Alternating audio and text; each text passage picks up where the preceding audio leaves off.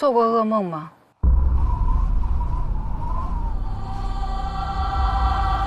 接下来我要从这个梦开始说起。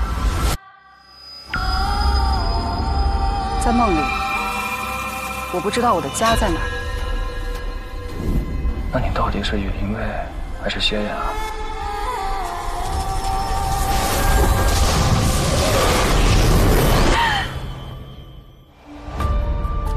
你有没有觉得，我这个人就跟谜一样？你丢了那么多记忆，就像一张白纸，任人涂抹。你是觉察到什么了？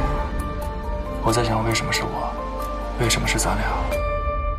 我们之间到底有什么关系呢？我也不知道我跟你有什么关系。但如果在这个世界上，非要跟一个人有关系的话，我希望那个人是你。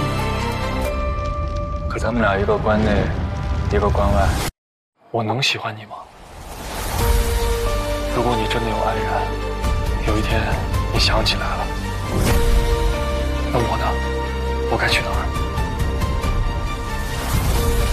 如果真的是亲侄，你可不可以不要一声不吭的就走啊？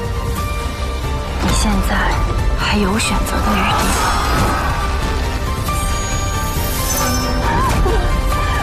住手！住手！